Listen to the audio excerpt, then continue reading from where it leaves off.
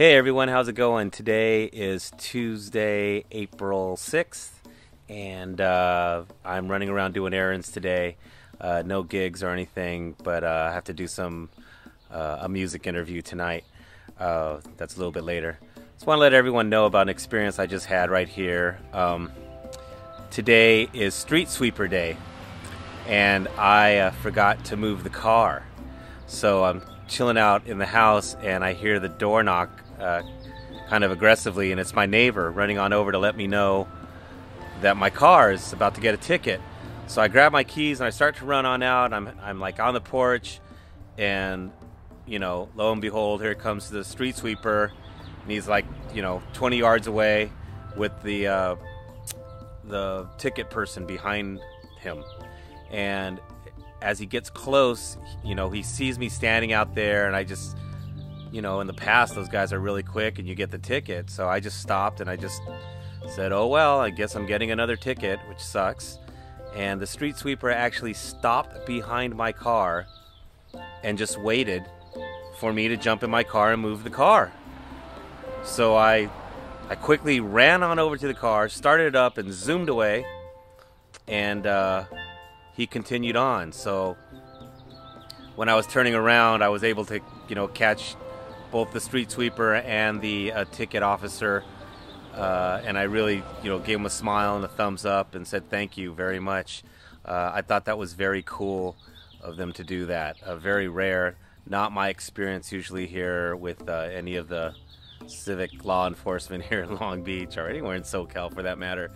And if anyone knows me close enough, I'm often misunderstood because I tend to be, I view it as truthful, or how I interpret the truth based upon my experience, given the fact or my belief system that we live in the most illusional time ever, with the advent of this technology and the ability of the internet, where everyone's a professional, self-proclaimed professional.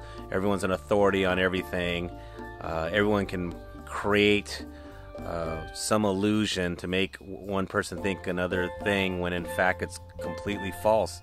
I accept all of this already. I know this is the challenge of our modern day society, and I work with it and stand up when I have to and sidestep when I have to and all that fun stuff.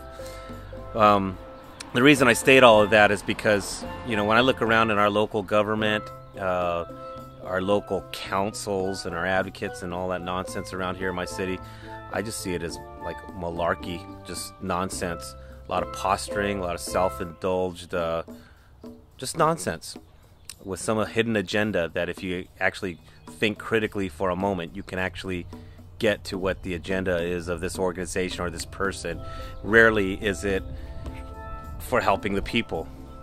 So all of that being said, I'm, pleasantly surprised and happy that our street sweeper actually was cool enough to hesitate for 20 seconds in their life and allow me to move the car and not pay that fine. Really kind of restores my faith to a certain degree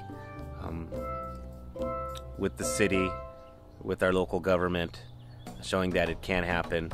That is an exception, man. I mean, I'd have no problem rattling off the absolute nonsense that goes on in the city at a government and civic level in terms of funding in regards to the arts and all the posturing that goes on and the illusions that go on and proclaiming and banner waving that try to give an illusion that everything is fine, when for those of us in the trenches, I can tell you straight looking into this camera, it is not, okay? And that's the challenge, and I accept that challenge. So that's a lot of words for me to basically say thank you to the city of Long Beach for not giving me a ticket today. Maybe you gave the next 20 people a ticket, but I guess I was the lucky person today, and I'm grateful. I'll call them as I see it. So thank you very much, and I'm going to go move on and do all kinds of stuff today. All right, peace. All right, I've already been to Max's to pick up a check. I went to the bank to cash it. I went to the Verizon place to pay my phone bill. Fun music day.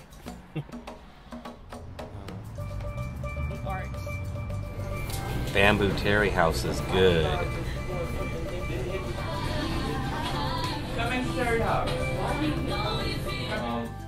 Let's start off with just saying your name and what instrument you play. Okay, my name is Phil J. Carrillo. I play lead tenor steel drum, or what's known as a steel pan or pan. And how does your band, because you're in a band, can you talk about the band a little bit?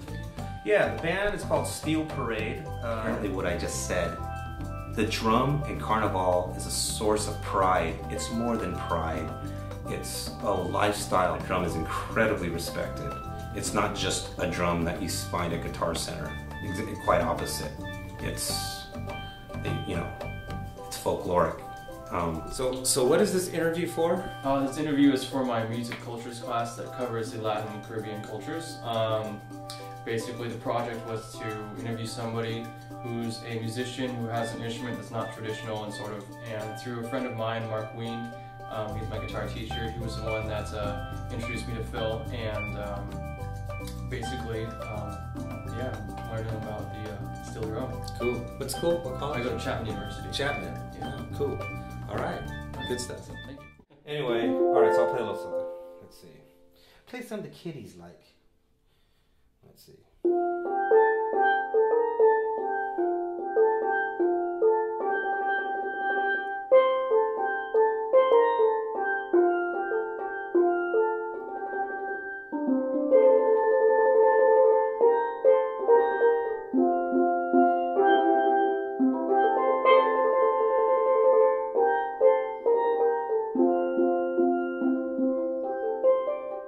Hey, so that's it for today. Just did a lot of running around today. Man, I hope tomorrow I just have time to just chill out. And there's no classes this week because it's spring break, you know, at Long Beach City College. So I'm getting some other stuff done, and as you can see, I met with that fellow from Chapman and did his interview. He's going to edit that thing up and post it on YouTube, so that should be good for some laughs. See me answering some questions. And that's it, man. That's the blog. No gigs scheduled the next 2 days, but we have Taco Surf on Friday. So just trying to handle biz and get some stuff done. And that's it for now, okay? Thanks for all the comments, and that's it. Peace. There's Glennis. You're not telling me. Yeah, I am. No.